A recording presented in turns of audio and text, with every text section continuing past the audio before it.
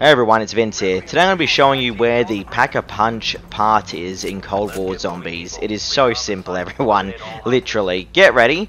All you need to do, grind all the way up until you can get to the facility and the particle accelerator. You'll need about $8,500 or so to actually get to the particle accelerator room, everyone. So keep that in mind.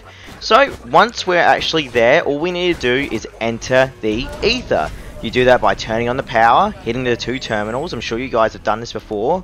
If you haven't, that's all you literally need to do.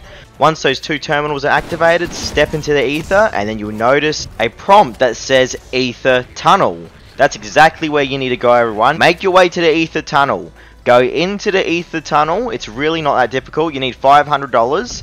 Then the machine part should be right in front of you. Just remember the ether tunnel spawns randomly at random locations, so it won't always be at the same location. Insert the part into the machine and you're all good. That's all there is to it. Thanks for watching.